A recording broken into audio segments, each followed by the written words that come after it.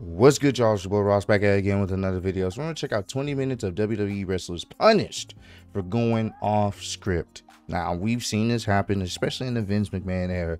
Vince was very strict on what he wanted to see on his show, what he wanted said, what he wanted done. And even superstars that you would think not get punished for saying or doing something, they would, just to prove a point, you know. So we're gonna check out some of them instances where, you know, wrestlers got in trouble for saying or doing something and Vince didn't like it, or maybe investors, or, you know, people that have money, that invested money into the show, maybe they addressed it to Vince like, hey, we didn't like what we saw here, y'all need to fix that, or we're gonna pull out our money. You know, you know, there's more to just Vince not liking it, even though I think a lot of the situations was just his personal preference, but it's also TV regulations, what investors want to see on the show. So we'll check this out. Appreciate all love and support. Let's get right into this one. 1, 2, is this on? In the world of professional wrestling, staying on script is crucial for the overall narrative and the success of the show. Wrestlers are typically expected to follow the directions given to them by the writers. There have been circumstances where wrestlers go off script intentionally. You could ask me anything. You could have asked me about AEW. Sometimes these incidents can lead to changes in the storyline or backstage conflicts between the wrestlers and management, where they can face consequences such as fines, suspensions, and in the worst case, layouts. In 2008, a steel cage match between Batista and Chris Jericho turned heavy when Batista bladed during the bout, which was against WWE's policy at the time due to the company's shift towards PG-rated content. Blading, or intentionally cutting oneself to draw blood, was a practice commonly used before the PG era. However, WWE had implemented stricter guidelines regarding intentional bleeding, and performers were prohibited from engaging in this practice without prior approval. Vince McMahon was furious over the incident, and he was contemplating firing Batista, but in the end he issued a $100,000 fine for the animal. So Vince is there. And he's like, I could fire you, but that would be too easy. Tell him what he said. And he starts passing out fines. And so my fine was $100,000. And he just literally sucked the life out of me by punishing me for doing that. It broke my heart. McMahon also fined everyone involved in the match. Jericho was only fined $5,000 by McMahon, and Vince leveled the same fines against road agent Dean Malenko and referee Mike Chioda. In addition to paying his own fine, Batista also paid the other fines. As man-to-man, gained so much respect for that day because you paid everybody's fine. I knew we weren't supposed to do it, but to me, it just felt like the right thing to do. The Clique, consisting of Kevin Nash, Scott Hall, and that's Shawn crazy Waltman, when you think Shawn about Michaels, and Triple H, like, was a prominent backstage group in the World Wrestling Federation. I'm trying to get my mouse to work, but that's crazy when you think about it. Like, it's Batista. He was at that time still one of the top talents in the company, and he fined him, all because he bladed in a situation which he felt like blood would have been needed in a steel cage match. But WWE had changed their narrative of what they wanted on television. It was a PG product, and everyone involved in the match got fined, but he paid for it because, you know, Batista's a stand-up guy, and it just shows that didn't matter if you were a top star or not, he was definitely gonna fine you. Now, was he gonna fire him? I doubt it. You know, that's why I say it's too easy. I knew he wasn't gonna fire him. It's Batista, bro. That would have been a wild firing, to fire somebody for actually making the match that much better, to give it that realism. And you know, I'm pretty sure that was kind of one of the deciding factors for Batista. Like, I may want to move around from here. Maybe, you know, check out other ventures, because right now it seems WWE is not going to be, you know, what it once was. Nash and Hall's last contracted match for the WWF we all know about this May one. 19, 1996 at Madison Square Garden. At the time, Triple H and Nash were heels, while Michaels and Hall were babyfaces. Michaels wrestled Nash in a steel cage match in which Michaels was the winner. Immediately after the match, Hall entered the ring and hugged Michaels. This was not seen as unusual in story, as both wrestlers were babyfaces. However, Triple H then entered the ring and hugged Hall, followed by Nash. The four wrestlers then embraced each other in what was a significant breaking of character. Wait a minute! Hey, what is this? You were a bad guy! I was a good guy! You were a good guy! Wait a minute! They hugged for several seconds as a farewell gesture, since Scott Hall and Kevin Nash were leaving WWF for WCW. This group hug between faces and heels was an unscripted moment, violating the traditional norms of wrestling, where such interactions were usually reserved for behind-the-scenes moments. The incident became even more notorious due to the fact it was filmed by fans. This unauthorized footage spread widely, both online and in wrestling magazines, bringing the curtain call to a much larger audience than it would have reached otherwise. Vince McMahon was upset by the breach of kayfabe and the potential impact on the company's image and storylines. That subject's still a little too sensitive for you, Vinner. Because Scott Hall and Kevin Nash had already confirmed their departure for WCW, and Shawn Waltman was absent during the incident, they escaped punishment. Shawn Michaels, as the WWF champion and one of the promotion's top stars, could not be punished effectively. As a result, the punishment fell solely on Triple H. One of the consequences of the incident for Triple H was a change in his booking plans. He was originally scheduled to be in the finals of the 1996 King of the Ring tournament, which typically comes with a significant push for the winner. His place in the finals was instead given to Stone Cold Steve Austin. Triple H was also demoted from his position as a championship contender and was booked to wrestle against less experienced or lower tier performers for the next several months. On February 8, 2016, just all because of that one hug. Sorry about that, y'all. All because of that one hug, it changed the course of WWE. If they don't do that, we may not get Stone Cold in the position he ended up being. That's one hug changed the landscape essentially for WWE. Is one of those butterfly effect moments in WWE. That's one of them. And back then, they definitely wanted to keep kayfabe alive. I don't know. I mean, they try to now. They're trying to as more, but back then it was a big thing to keep kayfabe alive. So I understood. And once again, Shawn Michaels wasn't about to get in trouble. Everybody else was gone. The only person that was going to take the fall for it was Triple H.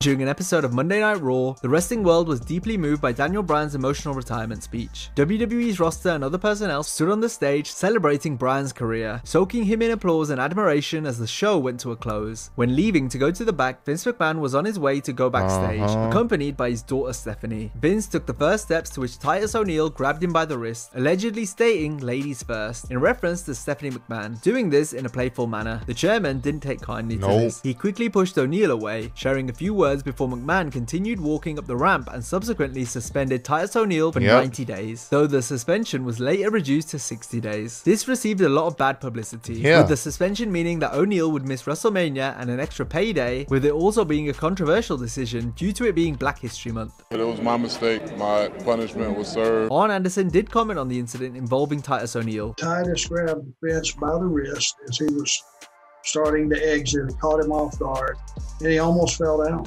And I think that embarrassed him. I think in Vince's mind it made him look bad because he almost fell, and it pissed him off right away. Legends such as Batista spoke out. And that's literally what it was. It was because Vince felt some type of way. He didn't look strong in that situation because Titus moved him aside, "Hey, ladies first," in a joking manner, whatever the case was. He got mad.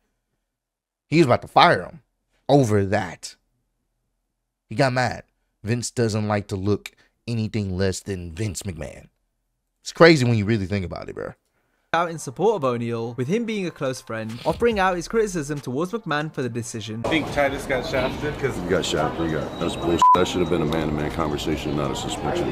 There we go. Vince, Yeah. which we all are, because Vince is a very physical, playful guy. So it's not only did he him with the suspension and the fine, but he just double him by taking WrestleMania away from him. So Juventud Guerrero was known for his high-flying and daredevil style, which had made him popular in WCW. However, upon joining WWE in 2005, he didn't find the same level of success as he did in WCW. In an attempt to stand out and perhaps recapture the attention he once had, Juventud Guerrero began performing a series of risky and banned maneuvers. This included moves like the 450 splash, which was not a regular part of WWE's in-ring repertoire at the time, and was considered too dangerous due to the risk of injury. One incident that stood out was during one of Juventud Guerrero's final matches in WWE, where he wrestled Paul London on SmackDown. During the final moments of that bout, Guerrero delivered a 450 splash maneuver that fractured Paul London's face. This incident ultimately led to consequences for Guerrero. Following this match and the injury to Paul London, Juventud Guerrero's WWE tenure came to an end, as his release from the company soon followed.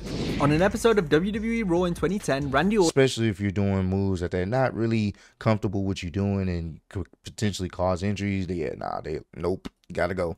Orton, Kofi Kingston, and John Cena shared the ring for a three-way match to determine the #1 contender for the WWE Championship. At the end of the match, Orton was supposed to win this bout with a punt kick, but Kingston deviated from the script. Kingston didn't move away enough for Orton to give him the punt kick. Orton, seeing the situation, decided to end the match with an RKO. Randy seemed noticeably irate, repeatedly screaming "stupid" at Kingston. Kingston's jaw and face.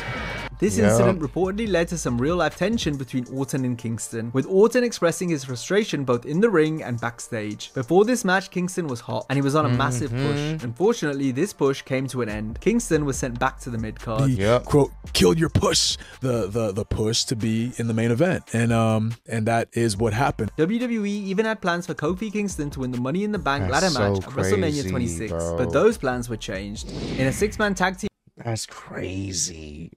I mean, he ended up getting his moment many years later, but just, that's how weird the wrestling business can be. It can be one simple thing that derail you or maybe even ruin your wrestling career within WWE. Wild. Team Dark match that took place during a SmackDown event in March 2018, Aiden English, Baron Corbin, and Rusev teamed up against the Usos and AJ Styles. During the match, the wrestlers engaged in a comedic spot where Aiden English took multiple super kicks from the Usos. While this happened, fans were chanting for the referee to intervene. AJ then started taking the referee's shirt off. While this incident added some light-hearted entertainment to the Dark match, it reportedly drew the ire of WWE management, and the superstars got threatened with release and gigantic fines worth tens of thousands of dollars. Luckily, they were only fined, including the referee. According to the story, John Cena intervened and covered the fines for the wrestlers, recognizing the value in their antics. On the November 7, 2017... Shout out to John, bro.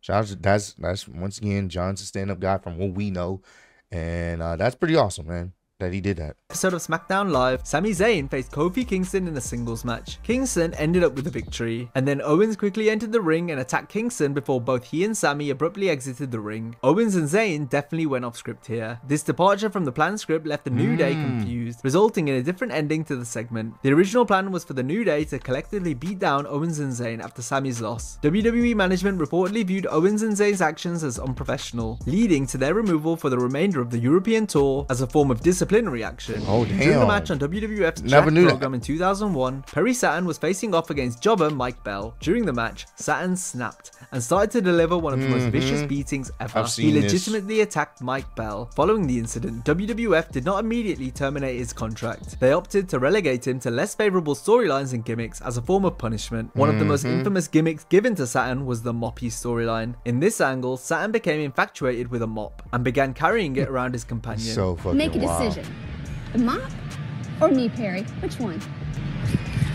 You're welcome. Despite his contributions and potential as a wrestler, Saturn's career in WWE never fully recovered from the incident with Bell. Eventually, WWF did release Saturn from his contract, marking the end of his tenure with the company. Over the years, there have been numerous reports and allegations concerning... And this is one of those things where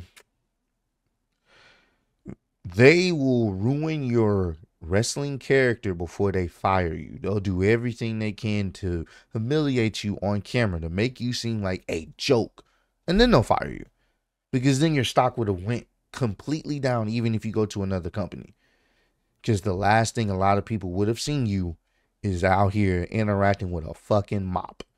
Granted, I mean, my man did go OD overboard with the whole beating, legitimately beating the crap out of the other wrestler, but still, that's how they do it. Well, at least that's how they would do it back then. JBL's behavior backstage in professional wrestling. These reports have ranged from instances of bullying and hazing to verbal and physical confrontations with other wrestlers. The incident involving the Blue Meanie at the 2005 ECW One Night Stand event is one such example. JBL drunkenly beat up the Blue Meanie following the 2005 One Night Stand event over some comments Meanie had made about JBL in a shoot interview. As punishment, WWE decided to have him lose to the Blue Meanie on SmackDown. While that's bad enough, JBL's real punishment came from Meanie's best friend Stevie Richards. During the match, Richards came in and hit JBL with one of the most devastating chair shots in the history of professional wrestling. Oh man, I'll tell you what, JBL is busted open bad, man. Woo. A stiff chair the shot. 2004 season of WWE Tough Enough, contestant Daniel Puder became involved in an unscripted situation with Kurt Angle. Kurt Angle fractured the ribs of one of the finalists and subsequently challenged the rest of the contestants to step up. Daniel Puder answered the call. Puder had experience in mixed martial arts before his time in WWE. Oh, yeah. You're the UFC guy, huh? Yes, sir. So in an unexpected turn of events, Angle was legitimately caught off guard and found himself in a vulnerable position. Puder almost managed to make Angle tap out, which would have been a significant embarrassment for the Olympic gold medalist. Instead of engaging in traditional wrestling maneuvers, Puder attempted a submission hold known as the Kimura lock on Angle. This hold, if applied correctly, can be very painful and potentially cause injury. Fortunately, the referee quickly intervened and countered a pinfall on Puder, ending the match prematurely and preventing Angle from potentially sustaining serious injury. Daniel had my arm tight. If it would have lasted 5 more seconds, he would have broke my arm. After this incident, it was reported that Puder faced backstage repercussions from WWE. During the 2005 Royal Rumble match, in response to this tension, Benoit, Guerrero, and Holly reportedly delivered stiff shots to Puder. Oh no, they were beating the living breaks out this nigga. They were beating the breaks out of him, bro. Like, oh, you want to do that to one of us, huh? Okay, bet. Say less. That's literally what it was. During their interactions in the ring. Oh my. This was seen as a form of punishment or hazing, as the veteran wrestlers aimed to teach Puder a lesson about respecting the business and his fellow performers. On the 1st of August 2011, a Divas Battle Royal was taking place to determine the number one contender for the Divas Championship. One of those participants was Gail Kim. Shortly after the match began, Kim eliminated herself from the contest by hastily sliding under the bottom rope. Kim later explained that WWE had instructed her to get eliminated from the match within the first minute. Obviously, this is not what WWE wanted. The plan spot was for another Diva to eliminate Kim. And Maurice was actually supposed to eliminate me, but she got injured. They just pulled her from the match. And so they trusted, me, Natty, Beth. On August 5th, Kim took to her Twitter account to announce her departure from WWE in the wake of the incident. However, she later revealed that WWE did not grant her release and instead insisted that she fulfill the remainder of her contract with the company. After all this, it was rumored that Kim had a desire to be fired from the company, and that's why she eliminated herself on purpose. Later, she denied these rumors. 1 month later after this incident, she was removed from WWE.com and her contract expired. On January Yeah, it is kind of weird. Like, obviously, you're supposed to get eliminated within the first minute, but you just roll out and walk out. Like, no one, like, people ain't gonna, like, hey, did she just roll out the ring herself? That's kind of wild. February 30th, 2017, Braun Strowman and Kevin Owens were involved in a segment on Raw. During that segment, Braun Strowman wanted a chance to fight Owens for the Universal Championship. Unfortunately, Strowman used the wrong phrase to challenge Owens, referring to the match as a title shot instead of a title match. Because I want the title shot you promised me. Title shot is indeed a banned term in WWE, according to Mick Foley. Which is crazy that's even a thing. Granted, they don't deal with that no more, which is fucking awesome now. But that's just stupid. Title shot, like, come on, bro. Why Vince he was very particular with the verbiage. Vince McMahon tore into Braun Strowman for the slip-up the moment he stepped backstage. Another example of superstars mentioning banned phrases, the Revival found themselves in a difficult situation with the chairman after they mentioned the term professional wrestler on WWE television. You didn't like that. We're not sports entertainers. We are professional wrestlers. Exactly. Professional wrestler is indeed another banned phrase in the WWE terminology. Vince McMahon wasn't pleased and he punished them by turning them into a comedy act by putting them in embarrassing segments on live television and made them job to the other superstars. Ultimately, the Revival's frustrations with their portrayal in WWE contributed to their decision to request their release from the company, which was granted in April. I'm gonna be honest with you. I would love to see how they would do now. Because I do feel like they had a really, solid run at the beginning of AEW. I feel like they've cooled off. They've been misused in AEW, in my personal opinion. I would love to see how they work now. They would be treated like a legit tag team, a wrestling tag team. Would love to see it maybe one day, but yeah. We just got to remember how they were in NXT. Fucking fantastic. April 2020.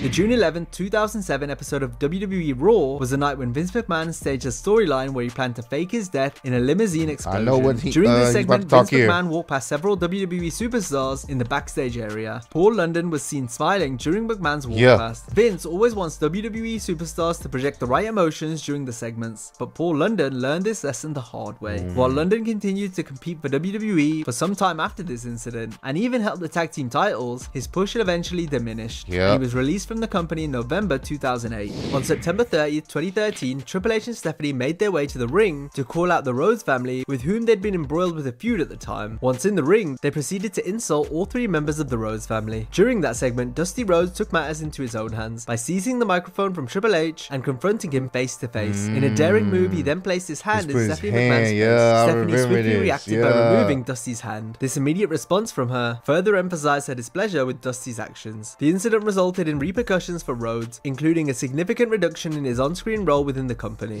One of the main matches on the undercard at WrestleMania. I remember watching that. He put the hand like, bitch, stop talking to me. This is between two men. You shut your ass up. That shit was actually kind of cold. Rest in peace, Dusty. I ain't gonna hold you. That was cold because no one does that to the McMahon. Like, stop talking. Fucking Dusty was that guy, man. He was that guy, man. WrestleMania 22 was a singles match between Mickey James we and know Trish about Stratus this for one, the WWE fellas. Women's Championship. During We know their match, about this Mickey James one. and Trish Stratus experienced a misstep in the final moments, resulting in a botched ending to the bout. But prior to this, Mickey James made a provocative gesture towards the camera. McMahon was reportedly furious with James and ordered that the gesture be removed from future video releases. The decision to edit out the gesture incurred financial costs for McMahon. Ric Flair's poor match with Scott Steiner at Clash of Champions in 1991 has significant repercussions for Steiner's career, ultimately derailing Steiner's singles push. The match left Steiner questioning whether Flair intentionally made him look bad. Nearly a decade after his clash with Ric Flair, Scott Steiner's resentment towards Flair only intensified. In 2000, during his tenure in WCW, Steiner publicly berated Ric Flair on live television. So Ric Flair, there's never been a bigger ass-kissing bastard in this business. This incident highlighted the deep-seated animosity Steiner harbored towards Flair, which persisted and even escalated over the years. In that same promo, Scott Steiner inadvertently seemed to promote WCW's opposition, WWF. So when you walked down that aisle last week, people at home, all they did was grab their remote, change the channel to WWF. This unexpected turn likely caught WCW off guard, prompting them to take swift action to address the situation. As a result, WCW acted quickly to punish Steiner for deviating from the script. Following his shoot promo, Scott Steiner faced consequences in the form of a 2-week suspension. According to Rene Dupree, Ric Flair attempted to have Steiner fired over the incident. You and your old bastard friends trying to get me fired. However, Steiner ultimately received only a suspension without any loss of pay. During the early 1990s, WWF had a no-blood policy, meaning that intentional blading or any other method of causing bleeding during matches was against company rules. Despite this policy, Ric Flair bladed during his match against Randy Savage at WrestleMania 8. As a result of Flair's violation of the no-blood policy, he faced significant fines from WWE management. WWF Brawl for All was a shoot fighting tournament in 1998, and it was conceived as a way to showcase the top. And for me, like I said, we get it. Vince trying to appeal to investors, families, all this other stuff. But I feel like if it's a combat sport, it's going to be blood. Hell, people bleed when playing basketball. You don't think people going to bleed if they're fighting each other in a ring of any sorts? It's going to be blood. It doesn't have to be gratuitous. It doesn't have to be overdone. I'm talking to you, AEW. I love the fact that y'all use blood, but y'all can tone it down because you want it to be special. You want it to be memorable. It doesn't have to be in every single match. So I do think color is needed. It just needs to be at the right moments, at the right situations, for the right matches, for the right whatever happens. You know, if I'm in a steel cage match, there should be some blood. If I'm in a I quit match or whatever crazy stipulation match, there's a good chance there should be some blood there. It doesn't have to be crazy amounts. I get Vince trying to, you know, make money. But you can still make money and it still makes sense from a realistic or realism standpoint.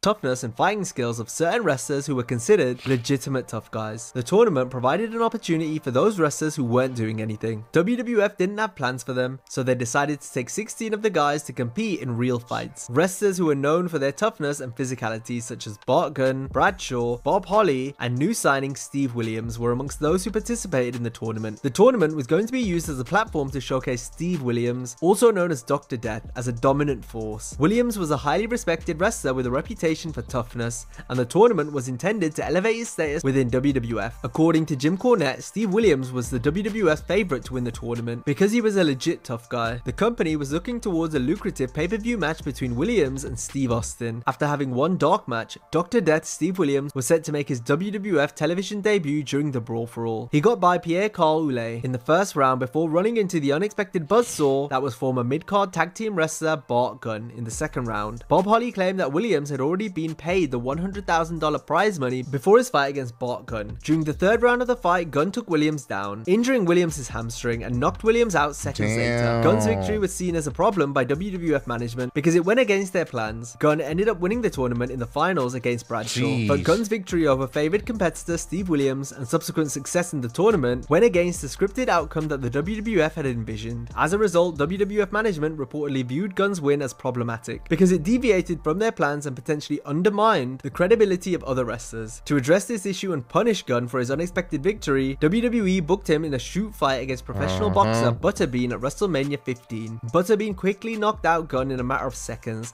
effectively ending his push and any momentum he had gained from the Brawl for All tournament. Jim Cornette was critical of Gunn being placed in a match with a pro boxer. Bob Holly claimed that Gunn's inevitable loss to Butterbean was a punishment for defeating the company's desired winner, Steve Williams. He was also fired by the WWF afterwards. There you go. On June 7, 2010, WWE presented a special edition of Monday Night Raw known as the Viewer's Choice episode. During this episode, the main event featured a match between John Cena and CM Punk. However, this match was interrupted by the shocking debut of the Nexus, a faction consisting of NXT rookies led by Wade Barrett. The Nexus made their presence felt by launching a brutal assault on Cena, Punk, and other WWE personnel at ringside. The attack culminated in the destruction of the ring itself and surrounding equipment, causing the match to end in a no contest. During the attack, Daniel Bryan infamously choked ring announcer Justin Roberts with his own necktie as part of the chaotic assault. This incident, along with Bryan's act of spitting in Cena's face, garnered significant attention and controversy due to its perceived violence. WWE reportedly felt that these acts were too extreme for their TV PG programming and could potentially cause issues with sponsors. Consequently, Daniel Bryan was released from his WWE contract on June 11, 2010. On the June 14, 2010 edition of Raw, Wade Barrett, the leader of Nexus, explained Bryan's absence by saying that Bryan had shown remorse for his actions, leading to his expulsion from the group. You will never ever see Daniel Bryan here again.